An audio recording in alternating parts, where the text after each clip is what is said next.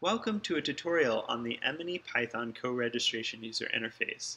You might use this user interface if you have positions of sensors from a digitization device in the manufacturer coordinate space and you want to relate them to the MRI.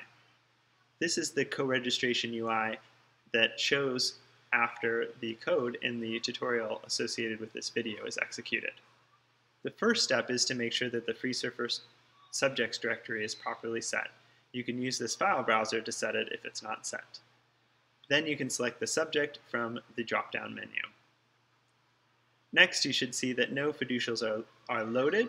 These fiducials are from the tallyrack transform, which the free surfer reconstruction estimated a linear transform from the individual space to the free surfer FS average space.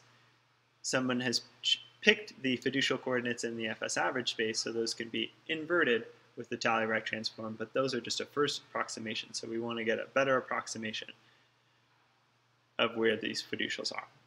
So we'll click on the image. The auricular points are just anterior to the center of the tragus, so we'll click on those. We'll start with the LPA, go to the nasion, select that, and go to the right preauricular point.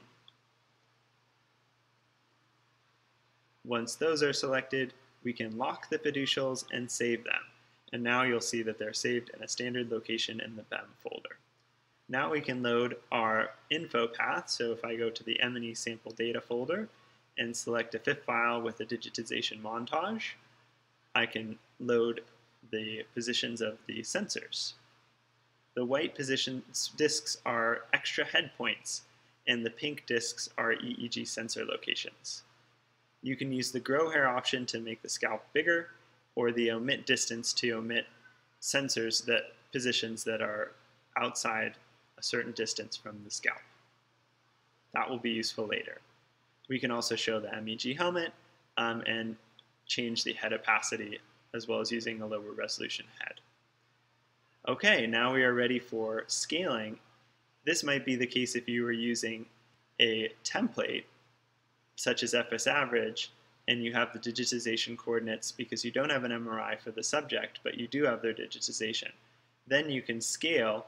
You could scale with 3 axes so that you could scale each axis independently and match the size of the FS average head to the size of the participant in your study whose digitization points you have. In this case, we have the individual's digitization points, so the scales should match and do. So the next step is to fit the fiducials. So if we fit the fiducials from our montage will be matched to the fiducials that we just selected earlier. Now we could choose to omit a point out here that was maybe accidentally selected. Looks good. The next step is we could fit to minimize the distance between the scalp surface with this fit ICP option.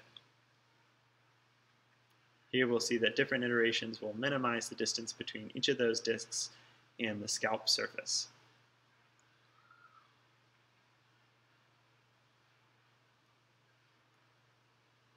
Finally, we can adjust the positions manually if they are not satisfactory.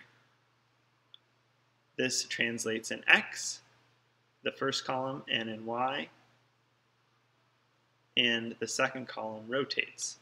Here, if we rotate down a little bit, we can see that those more closely match the nose.